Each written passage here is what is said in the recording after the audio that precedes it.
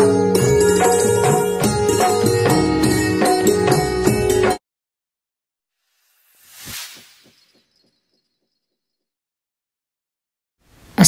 আলাইকুম everyone, welcome back to my channel. আশা করি আপনারা সকল ভালো আছেন। আজকে আমি আপনারা লগে শেয়ার করব শাক প্রনসের একটা রেসিপি। আশা করি আপনারাও ভালো পাইবা।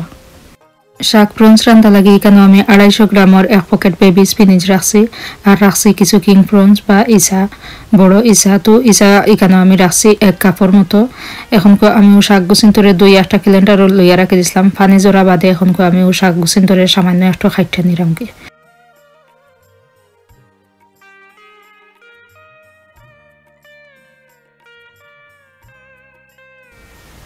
আমার শাক কাট হয়ে গেছে। এখন আমি শাক গুছিন রান্না লাগে একটা ফানার মাঝে। এখানে আমি 3 টেবিল চামচ তেল দিছি, 1 চিমটি মেথি সিড দিছি, এটা অপশনাল। রসুন দিলাম এখানে আমি 2 টেবিল চামচের মতো,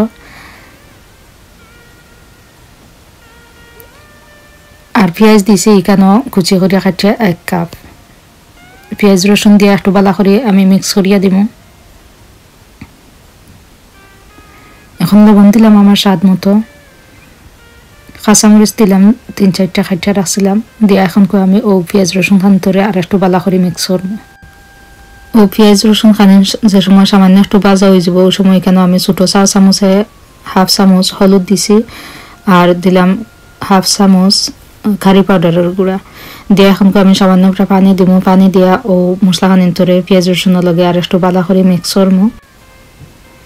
আমি যে এখানে কারি পাউডার ইউজ করছি, এখন যদি আপনার কাছে কারি পাউডার না থাকে তো আপনার সামান্য হলুদ, মরিচ আর ধনিয়ার গুঁড়া দিয়েও আপনি রান্না পারবা। আর যদি আমি যতক্ষণ পরিমাণ রাঁধছি অতক্ষণ পরিমাণ যদি আপনি রাঁধুন তো এইখানে ছোটো 4 চামচে 1/2 চামচের মতো করে সবটা দিবা। আর না হলে আপনার জিনিস যতক্ষণ আর কি অতক্ষণ বুঝিয়ে আপনি দিবা।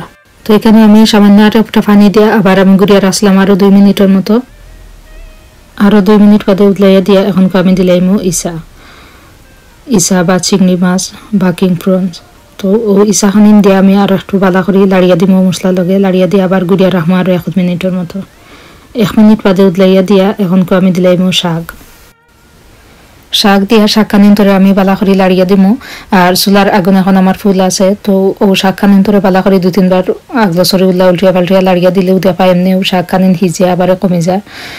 এরপরে শাক থাকিও পানি বাড়াইব, তো বালা করি আর কি আমি 2-3 বার লাড়িয়া দিয়া শাকর পানিও কিছু শুকাইয়া যে সময় উলা একটু মাখা মাখা হয়ে যাব ও সময় আমি চুলার আগুন অফ করে দিম। আর এখন আমি আর গুড়িয়া দিতাম না, কারণ যদি গুড়িয়া দিতে শাকর খেলাটা নষ্ট হয়ে যাব, তো তা লাগে আর আমি গুড়িয়া দিলাম না। আর এই শাকটা হিসতেও দেখবা অত বেশি সময় লাগে না। এখন 2-3 মিনিটের মতো আর কি কুক করলে শাকটা রেডি হয়ে যাব। এখন আমার শাক রেডি হয়ে গেছে, আমি চুলার আগুন অফ করে দিছি। এখন আমি আপনারা একটা সার্ভিং ডিশের মাঝে লিয়া দেখাই। তো রেডি এগুলো ভিউয়ার্স আমার শাক প্রনসের রেসিপি। আশা করি আপনারা ভালো পাইছেন। আর এই রেসিপিটা লাগে আমার একটা রিকোয়েস্ট আছিল, তো ও রিকোয়েস্ট অনুযায়ী আর কি আজকে আমি বানাইলাম শাক প্রনসের রেসিপি। আর এই রেসিপিটা লাগে যে ভাই বা বোনের রিকোয়েস্ট করছেন, আপনারা যদি দেখে থাকেন তা আশা করি খুশি হইবা। আর যদি কোনো প্রশ্ন থাকে ভিডিও উপলক্ষে অবশ্যই আমার কমেন্ট করে জানাইবা। আর আপনারা যারা দেখরা আমার ভিডিওটা যদি একটু ভালো পাইয়া থাকেন তো please like, comment, share and subscribe করতে ভুলবা না। Thank you everyone. অত সময় আমার লগে থাকা লাগি আজকের মতো বিদায় নিলাম। আল্লাহ হাফেজ।